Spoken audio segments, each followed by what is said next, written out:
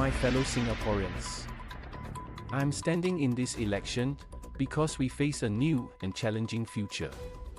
We face profound global risks and uncertainties, which are likely to grow in the decade ahead. The demands on the presidency have hence grown. I believe I can now best serve you as president, standing apart from government and above politics, as we enter this new and more complex future. My whole purpose in life has been to serve Singapore, and to help achieve a fair and socially just society. It has been so since my days as a student activist. I stayed true to this purpose in life throughout the 4 decades that I spent in government, first in the public service, and then in political office. Why did I choose to serve in politics over the last 2 decades, after being a technocrat over the previous 2 decades? I wanted to serve actively on the ground, as well as to have a direct hand in shaping policies for a fairer and more inclusive society. My motive throughout has never been politically partisan. As everyone familiar with me and the work I have done, both within and outside government, has known, I have played an active role in the shift in government policies to provide greater support for the disadvantaged, to improve the quality of jobs and pay for lower-income workers, and to improve retirement security for our seniors. If I am a partisan, it is that I am a partisan for better chances and better support for Singaporeans who have less, to help them uplift themselves, and to uplift all our spirits. That is my purpose in life. My fellow Singaporeans, this presidential election is about our future together as Singaporeans. I appeal to each and every one of you to vote for me on Friday, as a vote for a future of stability, a future where every generation can feel fortunate that we are Singaporeans, and a future of unity and deeper solidarity among us.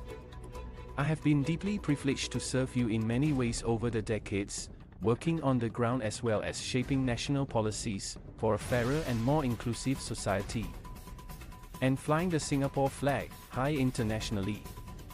I therefore come with a breadth and depth of experience that, I have to say with humility, is unique among the candidates in this election. Firstly, on the international stage, I will bring to the presidency my international standing. I'm the first Asian to have chaired the International Monetary Fund's Key Policy Advisory Committee (IMFC). I have led high-level councils of the United Nations, the G20 and other global bodies on international economic, financial, human development, environmental and pandemic challenges in recent years. I have also built up strong relations with senior figures among our partners in Asia, the West and the developing world. Secondly, as the guardian of our country's reserves and ensuring the integrity of key public service appointments, the President holds the second key in both areas. I come with a breadth of understanding in each of these critical areas that is not matched by either of the other candidates. Put simply, I know our whole system of reserves inside out. Most importantly, for the President, this involves understanding how the reserves are safeguarded and used by the government. I have been chairman of MAS for the last 12 years. I have also been chairman of GIC's Investment Strategies Committee over the same period. Because of these roles, I have extensive knowledge of the overall framework and strategies for the investment of our reserves. However, the elected president has no decision-making power on the investment of reserves, and in fact plays no role in investment strategies. The president's most fundamental role, when holding the second key to the reserves, is quite different. It is to ensure that the spending policies of the government and various other public agencies do not lead to the nation's reserves being misused. This concerns the Ministry of Finance and Government, rather than the GIC. The President's power in holding the second key requires making careful judgments on the use of the reserves to support national responses to major crises. This was needed for the first time, in 2009, during the global financial crisis, when I was finance minister, and we had to save Singaporeans' jobs. It was needed on a much larger scale, during the recent COVID-19 crisis. Unfortunately, COVID-19 will not be the last major crisis to hit us. We have to be prepared for future crises, which could come from economic or geopolitical disasters, or another pandemic.